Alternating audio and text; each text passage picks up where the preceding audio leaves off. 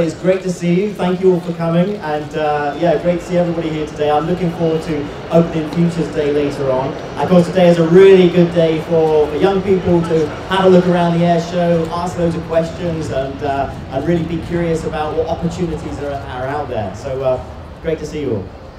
Well, Tim, we're absolutely thrilled and honoured that you're here at Farnborough International Airshow. It only seemed like yesterday that you were here 2 years ago at Futures Day, and obviously so much has happened since then, especially with you spending 185 days, 22 hours and 11 minutes in space.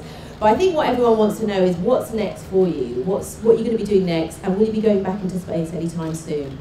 Yeah, thank you very much. You know, those last 11 minutes were probably some of the most exciting as well, coming down in that Soyuz capsule. What happens next? Well, at the moment, I'm really just readapting to being back in Earth's gravity, which only takes a couple of days before you actually feel good. But it'll actually take me about 6 months, maybe a year, to fully readjust in terms of bone density. So there's loads of science going on. I've had muscle biopsies, MRI scans, ultrasounds, plenty of blood taken, and really trying to investigate how the body has changed with 6 months living in microgravity so that we can understand it and move forward to lunar exploration, to those Mars missions, and understand how the human body is going to be able to cope with those. So that's what I'm really working on at the moment. But you feel okay? Was it strange to be back? No, I feel absolutely great, and it's amazing how quickly you get used to just being back on Earth. I mean, I did spend 43.5 years on Earth before going into space, so it's my natural environment, of course. So, but it's also amazing how quickly the body just gets back to normality, gets back to business. So what was the scariest part of the mission for you?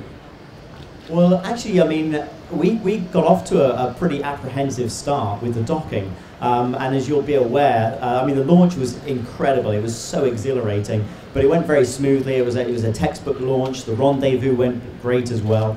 And we came into our first docking, and at just 17 meters away from the space station, which is very close, you're well inside the solar panels at that stage. You're just, you know, coming up to the docking port, and you've got other spacecraft next to you. Our Soyuz vehicle had a thruster malfunction, and so the automatic system aborted, and we backed off to about 90 meters. And it was at night, and at 90 meters you really can't see very much, and certainly at night the spotlight doesn't go very far. So Yuri had to take manual control, bring us back into the space station.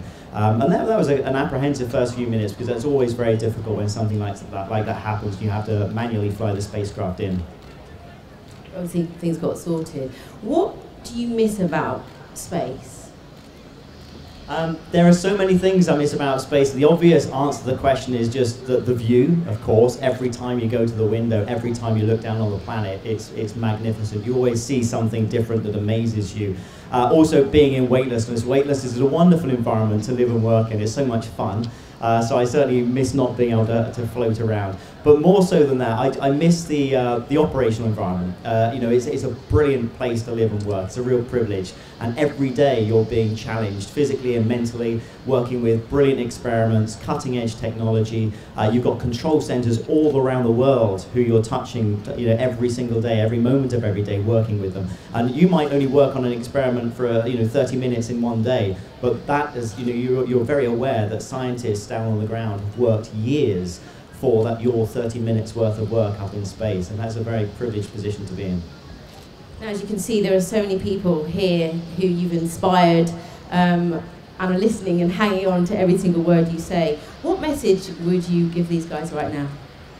I would say basically, if you're looking to forward to having a career in science or technology, then use the experience of others to help make the choices that you need to make. I was very fortunate. I was very passionate in aviation. I became a pilot at a very early age.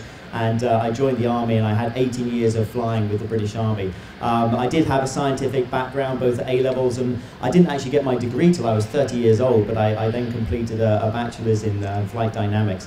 But I think it's very important to try and find out what it is that you want to do and that you're passionate about. Don't think that you have to follow any particular route to getting somewhere. There are, my colleagues in the astronaut corps come from so many different backgrounds, be it medical doctors or teachers or pilots or scientists or engineers. And also, one of my astronaut colleagues, he joined the US Air Force to try and become a test pilot because he thought that was the best route to becoming an astronaut.